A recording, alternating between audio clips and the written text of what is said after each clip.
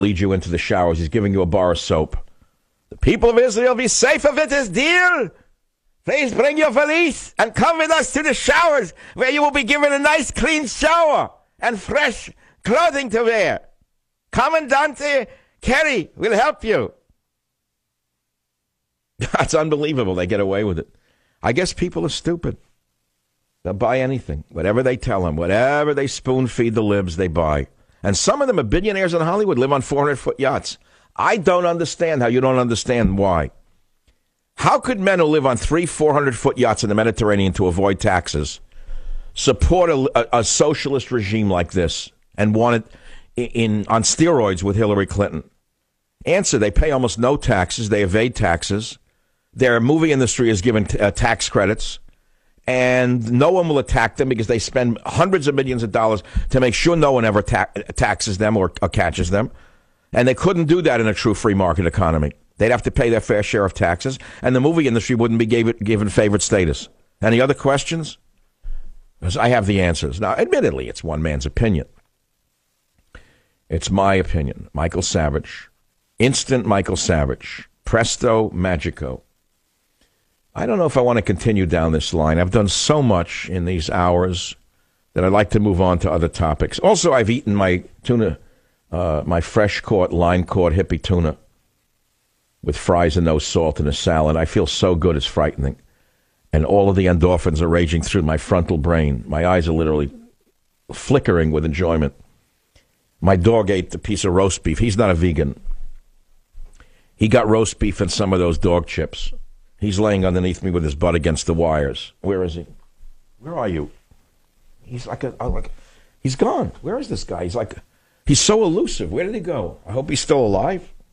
Maybe touched the wire and shriveled up into the amazing shrinking poodle. He's not here. Teddy, you ever get freaked out in your house with a dog? This is occurring more and more. You ever, Teddy, you do this, and you think they ran away, they got eaten up. And then they're laying right behind your feet, and you don't see. I don't see him. Hold on a minute. I'm not going to do a show. Hold on a minute.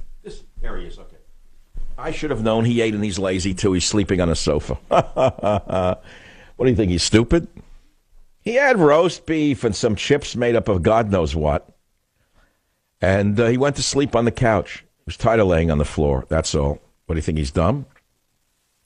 The reason we love our pets is that they are our hobos, our hippies. Our bohemians. They are our homeless pets, when you think about it. They represent what we like to do, some of us. Hang around, eat, lick people just to get a little food. They do whatever they want. No one ever hurts them. And they don't have to report to anyone for anything. As long as they don't crap on the floor, okay, fine. They do that in the beginning. I will never do it again. I love this dog, but he's 11. I don't know. Let's not go with the box already with the... I have 2 boxes from the last 2 pets sitting on the mantle. I'm not going to go through it again. I can't. It's like losing. Don't say it because people get mad at you. It is like losing a friend or a person. Then you'll hear the next person say, no, they're better than people. No, I don't think they're better than people. Humans are different than dogs, but they're pretty damn good. I can't imagine having a horse die, what that's like. Now, don't call me if you're a rancher and tell me your heart story about your horse Trigger died and how your left heart broke. I just don't understand it. It's bad enough losing a dog, but these horses, you look at their eyes, and I'm a city boy. You know they're conscious of you. You know they're loyal. You know that they would hoof stampede someone for you. But, wow, I don't know. What do you do with a dead horse? I just thought about that. What happened? I mean, a dog you know what to do with. I don't want to get into that too detailed. But what do they do with dead horses? They pull them away with a tractor with a chain, and then what? I don't know where they go after that. I see it as a city boy in the movies. A horse dies, let's say. They tow it away. What do they do with it? Don't tell me glue factory. I don't want to hear that. Please. Dog food they make out of your horse? My dog's eating a horse now? I don't know. I once had horse meat by accident. I had cousins who lived in a small town in Pennsylvania, so we'd go over there on holidays, train, Lehigh Valley Railroad. I used to love it. Train would leave New York Central Station, and it was an electric locomotive. And then when it would get to New Jersey under the river, the train would stop, and they would switch cars to a coal-burning train. Would you believe that? A coal-burning locomotive in my time. And because they were allowed to pollute in New Jersey, that's why it looks like everyone's from The Sopranos. It was the pollution in the water and the air that produced anomalies in the people's faces, that produced the equivalent of Tony Sopranos. And the Jersey Shore is a direct result of the pollution. There's no question about it. But nevertheless, the train would start to spew the fumes. I love that train ride. I guess it's because it's holidays and I'm not going there now. They're all gone, whatever. And the train would chug along, and I'd take my magazines with me that my mother would let me buy. Even as a kid, I got, would you believe it, as a city boy, I was buying gun magazines? Oh, man, is that so ripe for you psychiatrists out there? Yes, as a little boy on the way to Pennsylvania, I would read gun magazines. I loved them, the hunting and fishing magazines. The name Winchester itself would excite me. Yeah. Oh, what's wrong with him? I was even on a rifle team in Manhattan, in Queens, New York. Would you believe it? Rifle teams? Yes, we had a rifle team. And I was issued a Mossberg 22. And I learned to be a crack shot in the basement of Jamaica High School. New York City had rifle teams. Can you imagine that in my generation? No one used drugs, you see. The psychiatrists were not yet dispensing mind-altering medications which destroyed boys' minds, where they'd run through the hall and kill everybody. So we didn't kill anybody. We didn't take a gun and shoot ourselves. If we got unhappy, we talked to somebody. Well, we never said anything about our unhappiness, to be honest with you. Do you know that even in my day, we never said a word about what was wrong? Nothing. They'd say, what's the matter? No, don't bother me. Nothing. We learned to be a man. We kept it to ourselves. What do you think? We didn't have pain? We had plenty of pain. Now everything they cry, oh, this, everything they're heartbroken over. This is no good. Boo, take medication. I'm this, I'm that. I got this one wrong with me, that one wrong with me. But we didn't kill ourselves in the numbers of today. How come all of this girly talk for men has produced more rage, more murder, more homicide, more suicide? Tell me why. Letting it all hang out, hippies, has worked to the opposite effect. That I want to talk about. That's something I want to talk about. Now I'm on to a subject I really want to talk about. I'll be back. Join the Savage Nation. Call now, 855-400-SAVAGE, 855-400-7282. Savage. My Savage Nation is sponsored by SwissAmerica.com, the only company I trust to protect my wealth with gold and silver. Call 800-BUICOIN. It is the way of all flesh that we're talking about, and it's the way of all nations. Nations are born, nations live, nations age, and nations die. And Obama appears to be the undertaker of our nation. He's the undertaker. He was elected just in time to bury the nation. Okay, come on, I'm just joking. You know, he's a great man. You know, he's doing such good for the world. So I do have a 3.7 share on WMAL. Here it is, right in front of my eyes. Numbers don't lie. People lie about numbers, but I don't lie about numbers because numbers don't lie. I'm very proud of my ratings. I'm not giving you anything that's faulty. I'm saying this for a reason, is that there's a lot of thinking people who want to hear a different point of view than what they're getting, and they tune into shows like mine. It's that simple. And the show is up. Even for August, it's up 40% in New York on WABC. It is up 50% in Galveston on KSEV. Washington, D.C., it's up 22%. That's awesome. Really, it's a monster, a big thing. I'm just looking. I'm just scanning. Just up or down, I better be careful. Here, Detroit, Michigan, WJR, huge audience. Up 50% from the last ratings book.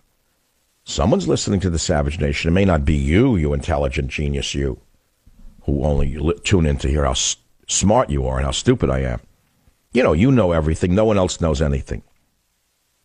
These are all idiots. They're all right-wing morons, not like you, a sophisticated, nuanced individual who listens to Vivaldi and takes an antidepressant. That's all. I'm not going to read you what went down, but those are the things that went up in their big stations. And that's what's important, because I'm not going to live forever. I'm not going to be on the radio forever. How do you like that?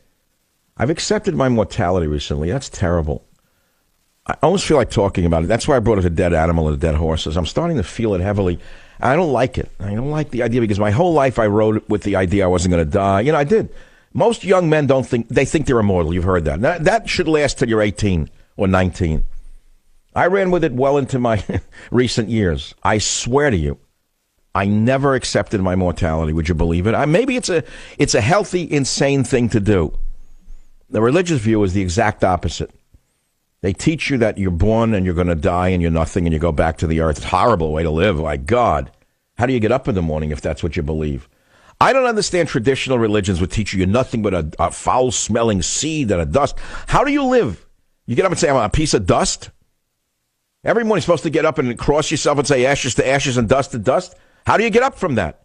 That's like a psycho state. So I never did. I always felt that there'd be new discovery. I would put it out of my mind. There'll be discoveries. There'll be transplants. People will discover the magic thing for this and that. I'll live forever. Because a man like me should live for 1,000 years, as Zorba the Greek said, as written by Kazantzakis, as portrayed by the great actor from Hollywood, whose name I forgot. I'm sorry. I'm not trying to disrespect him. I loved him. Anthony Quinn. He played the best Zorba I ever saw. I never saw another Zorba, but that was the best of all the Zorbas I ever saw. Anthony Quinn was one of the greatest actors of all time. Who do we have like him today? Nobody. But you think he's dead. Remember he was on my show in the 90s? I was so honored when Anthony Quinn came on the show. He had he retired. He was living in Rhode Island on a big estate, and he was a sculptor at that point. And he was so gracious, as they say. He really was. Not arrogant, not hostile, not making believe he was better than me or anyone else. I loved him on the show. Older guy, married again, had another family, moved to Rhode Island, sculpted and dropped dead. He's gone. Just imagine now the bones staring up, the teeth. I'm in a very bizarre mood. I don't know what it is. Something, maybe the fish I just ate. Maybe the fish did it to me. I don't know. It's like I'm thinking now about this. Teddy, are you feeling okay from the roast beef? He looks better than I do. Oh, when I come back, we'll talk about socialism, Trump, whatever.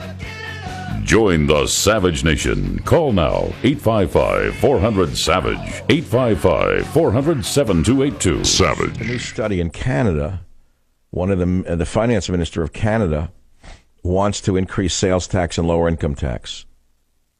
How would you feel about a higher sales tax in America? In every state with lower state income taxes like in California. How come Jerry Brown doesn't do that?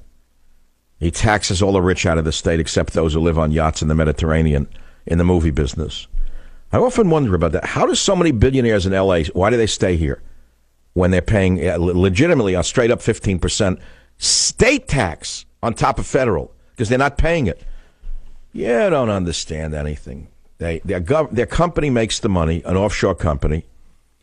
Then they pay themselves a salary just enough to pay their expenses. They pay no taxes at all. That's all. That's how it works. And the reason they don't get caught is because they own the government. They smear them off, throw fundraisers for them in Beverly Hills. You ask yourself why. They all drive Priuses. They live in houses that are minimum $30 million. That's a guest house now in Beverly Hills. $30 million. And they drive a Prius to show you they're down with the environment. Then they throw parties for Hillary and Barack Obama. Pure crazy, right? Socialist. And many of them are Jewish, I'm sorry to tell you. And they support Israel, yet they support these people who stab Israel in the back. How does that work? Why? Because their industry is supported by the regime. Tax credits for Hollywood. And they get away with paying no taxes. So what does it cost them? Nothing. It's all business. Higher sales tax, less income tax. That's it. Don't call me on that. It's a no-brainer. How about lower sales tax and lower income tax and fire 20% of the bureaucrats in California? Kick them out of the country altogether for what they've done to the state. Yeah, how about it? Lower sales tax and lower income tax in the state of California and cut 20% of Jerry Brown's bureaucracy. Would that work for you? That's all. You don't want to. You really want to talk about the Iran deal? What can you say about it? You know, there's a pathetic rally coming up. Why would anyone go to that? It's done already. They know the deal. Anyone who stands there knows that they're on the wrong side. They lost already. Oh, they're going to stand there for principle. I get it. I would tell Trump not to go to that. He's speaking. I don't blame him. I'm against it, too. But it's a de facto win for the socialist Islamist in the White House. He won. He pulled off another one. Another one he pulled off. Obamacare. I don't have to list them, do I? Only a wonderful thing. That's why I drifted from lunch into the dead animals. I was thinking about dead horses. It's why I never had a horse. Even though I was a little boy, my first hero was actually Gene Autry. Again, any psychiatrist listening, boy,